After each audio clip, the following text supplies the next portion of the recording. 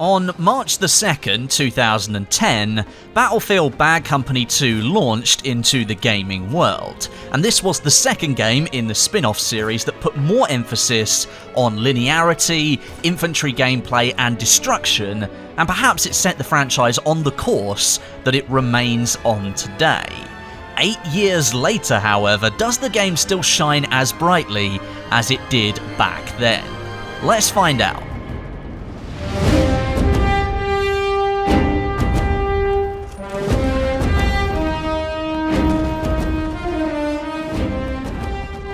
Now, the gaming world has really shifted in focus since the time of Bad Company 2's release. We've moved away from this era where games could just come out with its launch content and then exist as their own experience, and we're now in a world where products must be constantly evolving, they've always got to be updated, they've always got to be changing and offering new experiences, and in general, they've got to be moving forwards all of the time.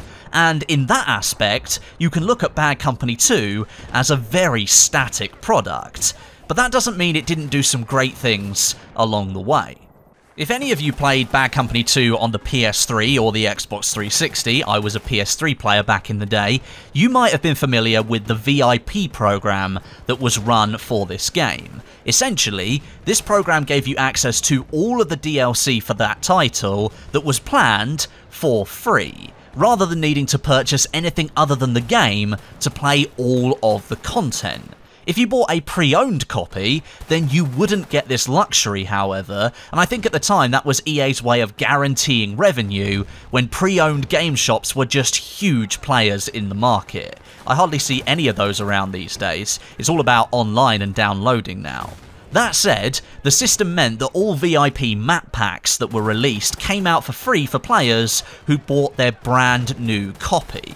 PC players, they got updates for free regardless at that time. I'm not 100% sure why that was. It may be because the game was developed on PC and they just gave them out for free. Not 100% sure.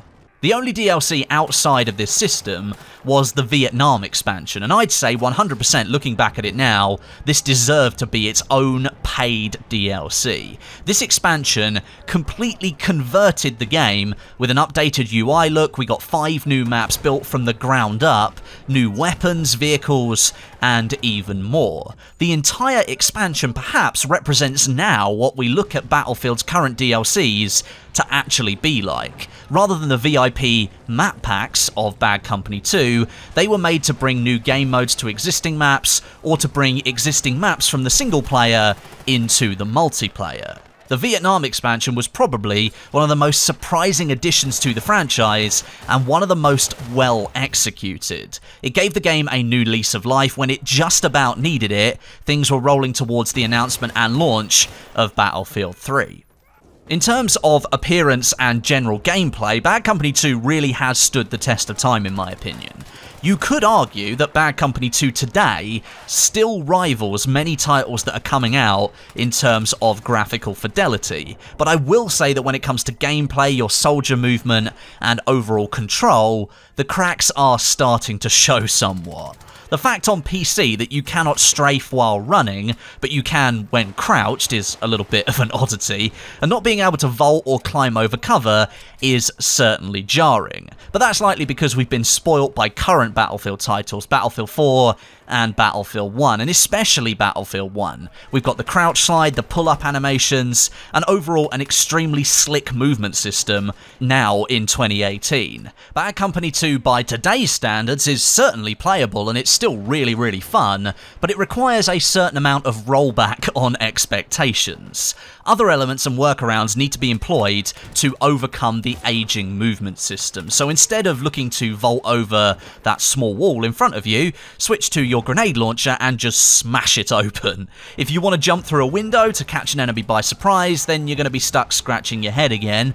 It's probably just best you smash that wall out in front of you, and the same goes for doors. You can't open and close them like you can in Battlefield 1, and if you want them gone, you can melee them and they'll shatter, but that's really quite anticlimactic, so once again, whip out your grenade launcher and just smash the door away. It's a much more appealing option. So while soldier movement and soldier gameplay certainly comes from a different time in Bad Company 2, there's still plenty of ways to work yourself around situations and give you the advantage again.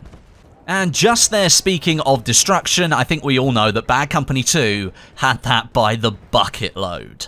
Now, I'd argue since this title that the franchise has taken somewhat of a step back on destruction. Battlefield 3 focused more on urban combat, and therefore perhaps reducing destruction in favour of consistent gameplay. However, Battlefield 4 and Hardline decided to replace that dynamic destruction almost completely with set-piece destruction, a move that most players in the community didn't really like, and I'll never forget the Levolution marketing for that game. And Battlefield 1 has restored some of that more destructive time, but arguably the game lacks the gadgets to really take advantage of what's on offer.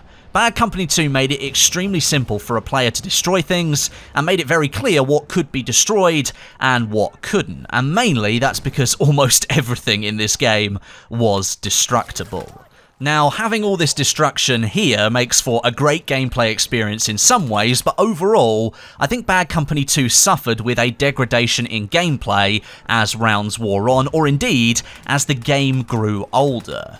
You're now going to struggle to play a round of Isla Inocentes Rush without the defending team removing almost all the trees on the hill as you move towards the final MCOM base. And that leaves the attackers zero cover to use as they try and defend themselves from the defending chopper that spawns at the base.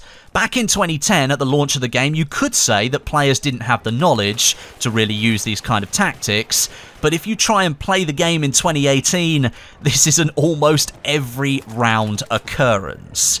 The design of the maps, I think, relied heavily on the use of destructible cover, and really, each round that was played, the outcome was at the mercy of the teams as to whether they destroyed all the things on the map, or whether they left some things standing. If all the things were destroyed, usually, rounds would descend into a stalemate, two lines of teams making small advances forward, dying, and then respawning again, although this was more of an issue on the rush maps than it was on the conquest ones. The linearity of many of the maps in Bad Company 2 and the amount of destructible cover often meant that huge lines of sight would open up for each team to look down, and we all know how rounds like that end up being decided. It just descends into Sniper Town.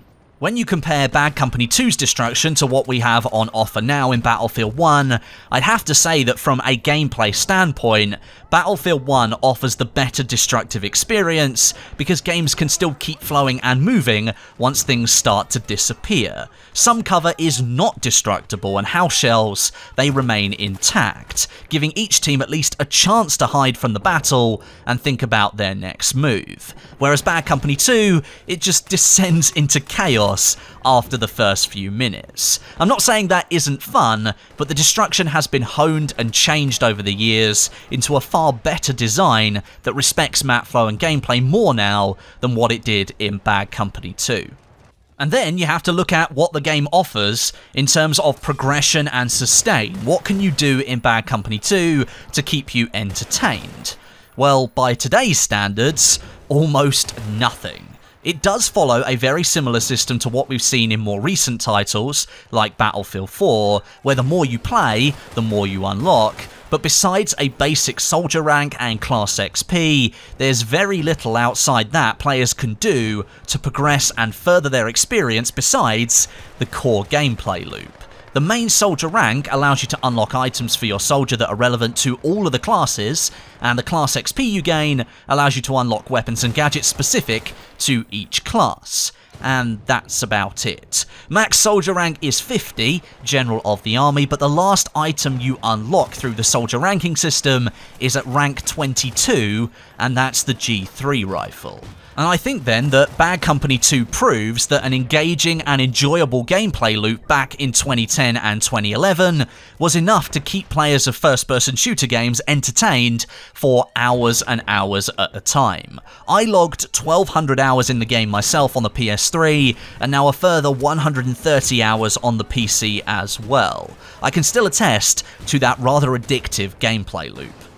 So, in summary, I'd have to say that yes, Bad Company 2 has stood the test of time, but it really is starting to show its age. On PC, on the Steam platform, you can still find the game pulling in just shy of 1,000 players at peak times, which is plenty enough to play some rounds of Rush on some of the best linear maps that have ever been created for the Battlefield franchise. So if you want to experience the game once again, I'd say that PC is probably your best platform. For consoles, I can't really comment as there's nowhere that really logs stats for the game, but considering the title is backwards compatible on the Xbox One, you might be able to find a few servers or at least experience a great single-player campaign. Bad Company 2 is still a great game, and it's one I'm going to continue to play until such a time that the servers just no longer work for it. I'd still have to say that, to this day, Bad Company 2 is my favourite Battlefield game. But there you go. Thanks very much for watching today. Let me know your thoughts down below in the comments section. Do you like Bad Company 2? Do you not like it? Did you never get to experience it? Let me know your thoughts in the comments section, and I'll be down there reading just as many as I can.